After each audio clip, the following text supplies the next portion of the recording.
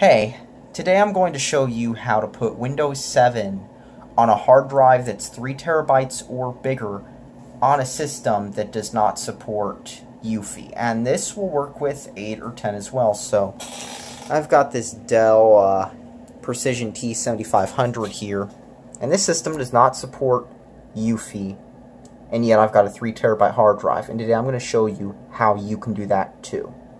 Now today I'm going to be showing you right now how to do this. How to get a 3 terabyte drive working on a BIOS system. Now, I don't have a 3 terabyte drive on this laptop, but this laptop does not support UV. It's a Lenovo ThinkPad R400. This does not support UV. This only does BIOS.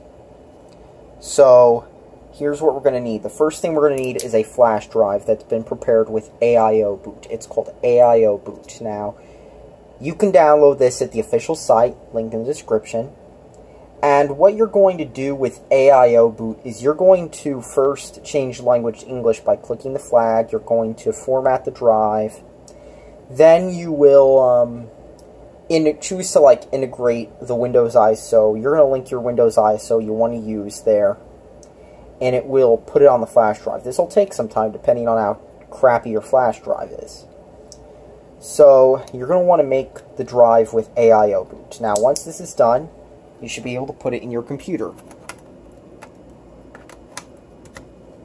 So, once you've used AIO boot to make your flash drive, you're going to want to turn on your computer with BIOS.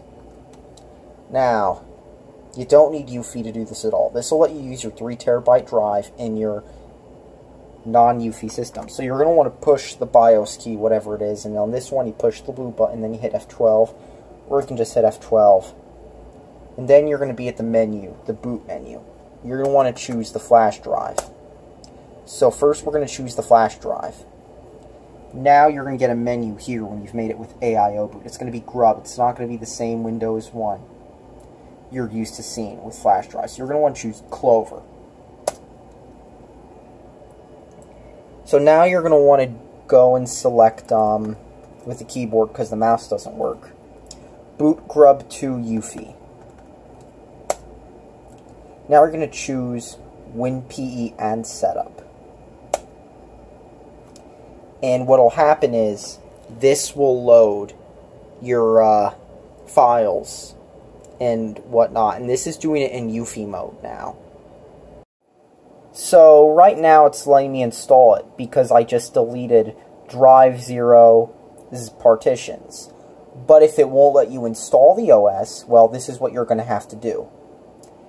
You might get an error message saying that Windows can't be installed on this drive. So what you're going to want to do is you're going to back out 1 and hit Shift F10. And that will give you the, this will give you a Windows command line. So now what we're going to want to do is we're going to want to type in disk part.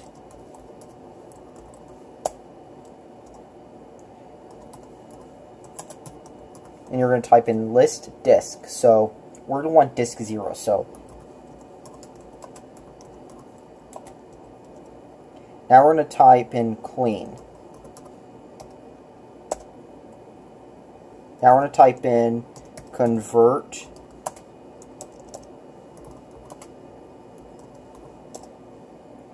You're going to want to type these commands in. So, list disk, you're going to want to select disk 0, you're going to want to type clean, and then you're going to type convert GPT. So, if you don't have a drive that is blank or GPT formatted, you will get that error message. So, you're going to want to do that, and then you'll hit custom, and you'll be able to hit next.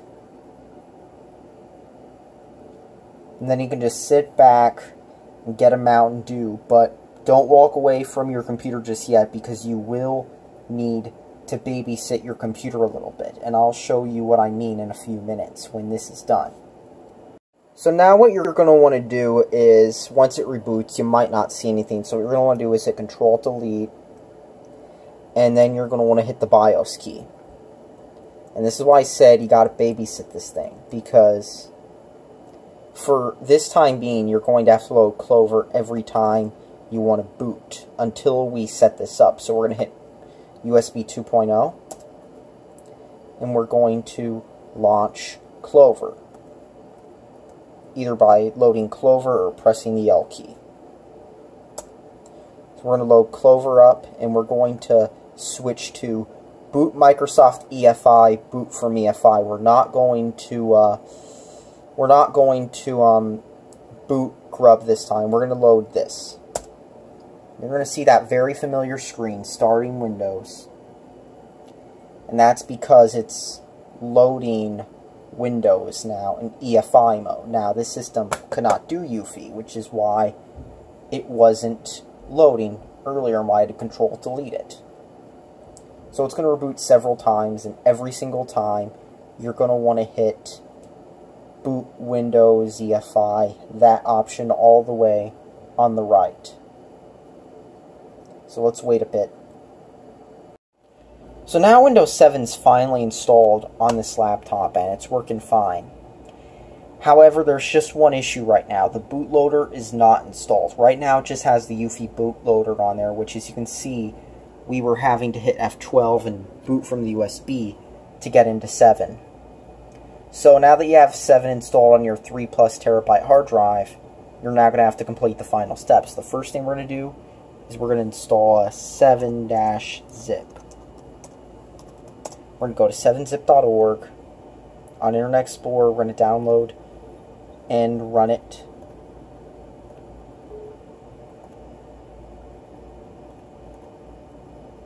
.7zip's installed. The second thing we're going to do is we're going to download a AIO boot. Or we're going to go to the site for it. And what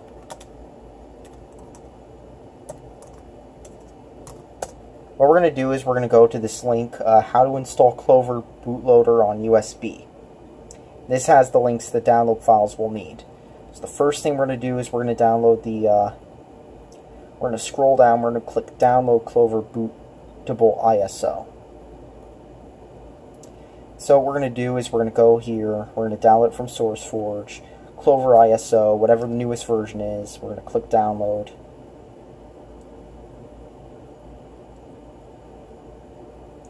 Save, view downloads, we're going to go Open Containing Folder, and we're going to extract this here. And we're going to go and then we're going to extract it again with 7zip. Then we're going to open it up again, and we're going to extract, well, we're actually going to hit Open Archive, but you could extract it with 7zip as well. We're going to extract it, well, we're going to extract it later. So we're going to go here, and we're going to now download Clover Legacy Installer. Save. Open folder. We're going to unzip this. So now what we're going to do is we're going to, first we're going to mount the Uv Partition. So we're going to want to go and open, we're going to open up CMD, run as admin. Now we're going to paste this in here. So copy, mount vol z/s, that's what we're going to type in. And now we're going to run 7zip file manager as admin. So we're going to go, and we're going to go to all programs, 7zip file manager as admin. So the first thing we're going to do is we're going to go to our downloads folder. So we're going to hit documents, up one folder, downloads. And we're going to go to the Clover folder. And we're going to hit 7zip, open archive. And we're going to, or actually let's just double click it. We're going to go to Control, copy to. We're not going to like right click. We're going to extract it here. Z. We're going to copy this all to Z. Auto rename. So we're going to go to Z real quick, because this also acts as a file manager. We're going to go to EFI boot, and we're going to change this to old. So rename, and we're going to rename this to bootx64. So now we're going to go up, up, and now we're going to go back to where we were. So, Documents, up, Downloads, Clover Legacy Installer. And we're going to right click and we're going to copy to Z. So now that we've copied it to Z, we're going to type in Z. And we're going to type in, or copy,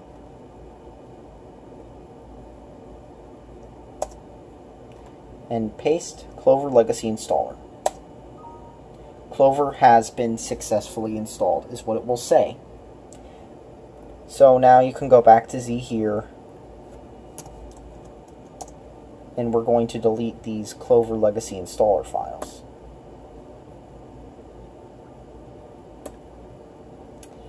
So now this should be ready. It's got everything here, and now we can just close out of this.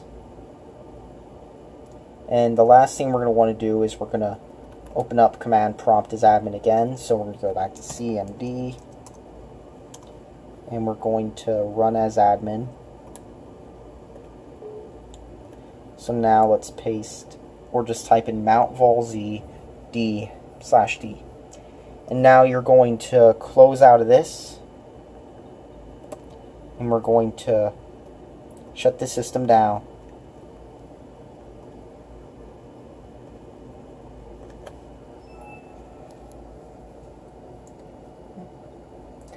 So the whole reason we're doing this is because Clover is a UV emulator. This basically emulates UV on a BIOS-based system. We're going to pull the flash drive out. We don't need this anymore.